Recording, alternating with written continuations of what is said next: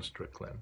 This webcast is one of a series in which I'm presenting some brief lectures and commentaries on topics from the courses I teach in literature and cultural studies. This particular installment is the second in a series on Joseph Conrad's novel, Heart of Darkness. In the earlier video, I spoke about the novel's representation of colonialism and its discontents.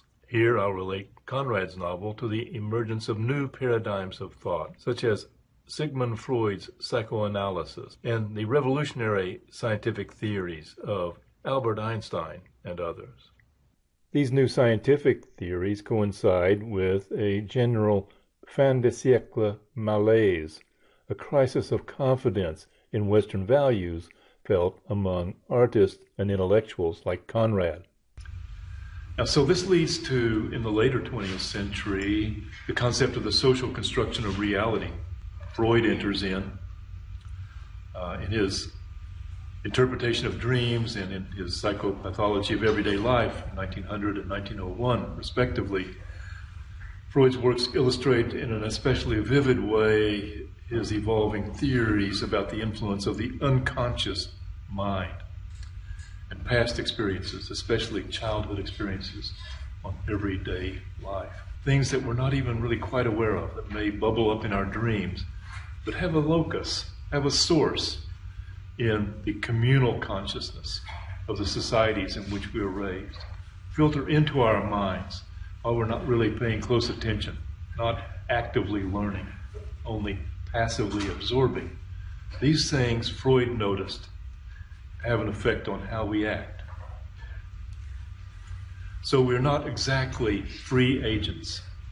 That's in contrast, by the way, to an idea that Milton might have wanted to assert in Paradise Lost, or that Shakespeare would assert in Hamlet, that René Descartes would be asserting when he said, "I think, therefore I am." And it's related, in a way, to the questioning of Newtonian physics from Einstein's special theory of relativity. In Einstein's theory dealing with motion, and later in the general theory of relativity dealing with gravity, Einstein shook the traditional understanding of the universe and our relationship to it.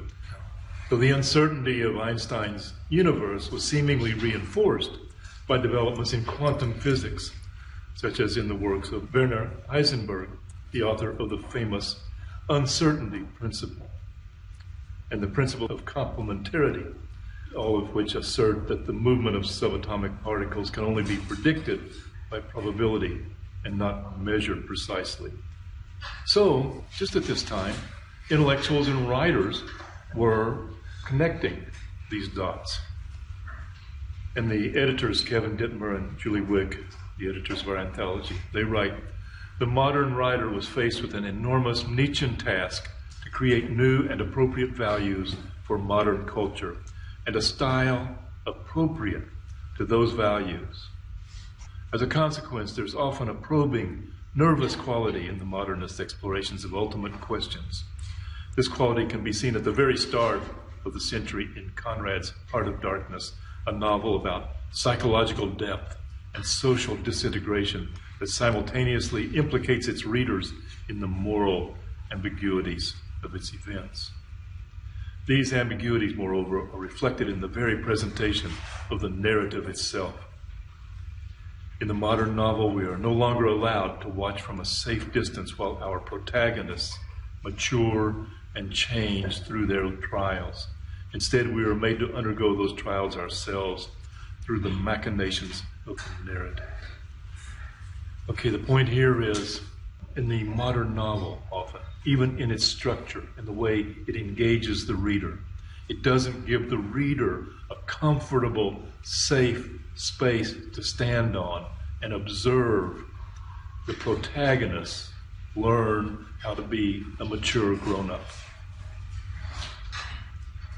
The critiques of Karl Marx, Marx's critique of the notion of agency and individualism in Cartesian thought, the members of the workforce, which Marx had called alienated labor, were seen to be estranged not just from their work, but from one another as well, as they themselves became mass products. This situation is dramatized especially vividly in the silent films of the 1920s, from the dystopian vision of Fritz Lang's Metropolis to the more comic vision presented by Charlie Chaplin in modern times. So industrialization, urbanization, new developments in science, the breakdown of traditional religious communities, the breakdown of local communities. This was already happening in the late 19th century, and it has accelerated to the point at which now, in our lifetimes, we've seen smartphones, now the Internet of Things, and it's easy to see how those technological changes promote the fragmentation of community, how they change what it means to be human. Even in 10 years or so, it has been going on for 500 years. With that, I'll conclude for now. I'll have more to say about Conrad's Heart of Darkness in a subsequent video. As always, if you have questions or comments, send me an email.